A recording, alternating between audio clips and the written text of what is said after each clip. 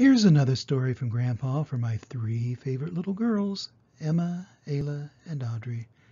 Today we have a kind of silly story about Roy the boar.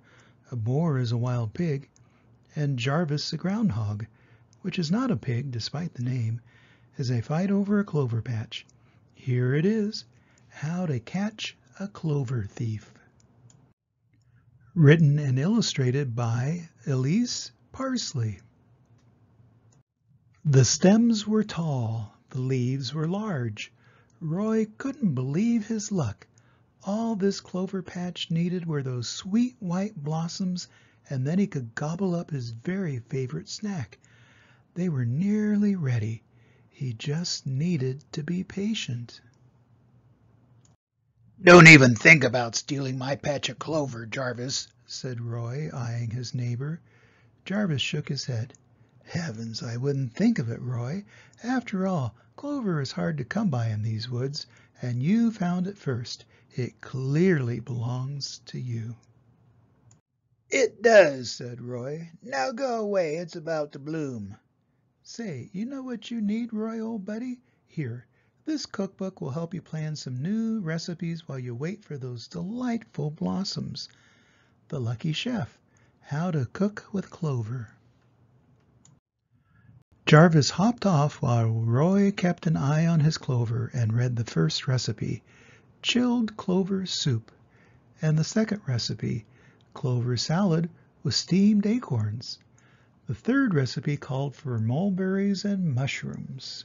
When Roy returned from his foraging, gasp!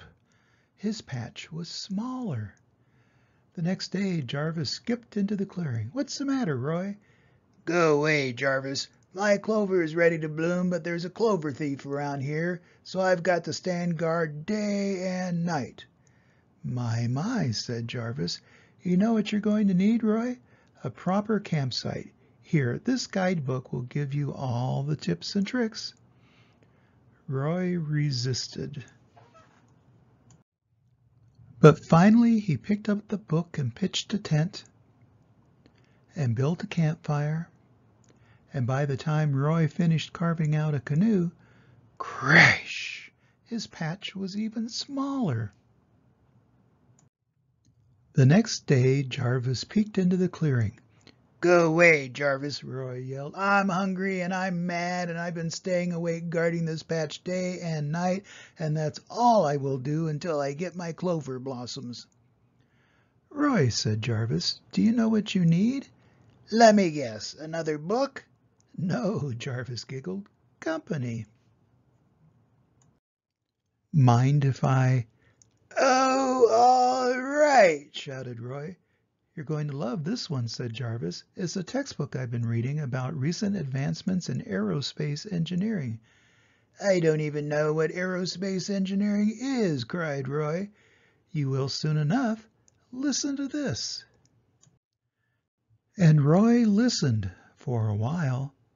Then it was nothing but orbital inclination and nose cones. When Roy awoke, Clover was completely eaten up, right down to the nubbins. "How can this be?" cried Roy. Then he froze and snarled, "Wait, where is that gopher?" "Oh, hi, Roy," Jarvis gulped. "Did I hear that your clover is completely gone?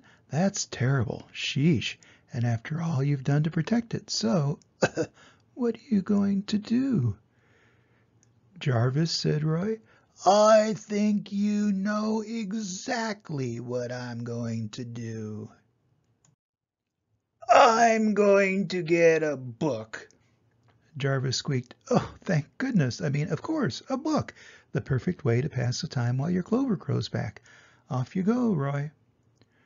Roy rushed to the library, and while he waited for his clover to grow, Roy read and read and reread and looked up words he didn't know and read some more.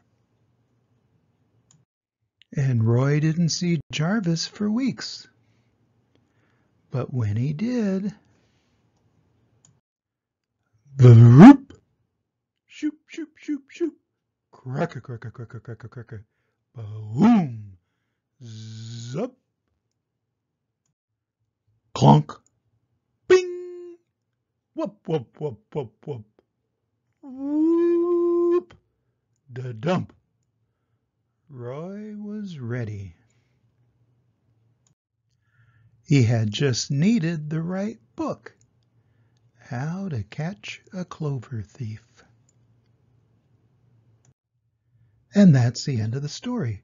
Do you think Roy really shot Jarvis into space on a rocket? I hope not. It's hard to imagine a boar and a groundhog reading books and building gadgets, but it's pretty to think that they could.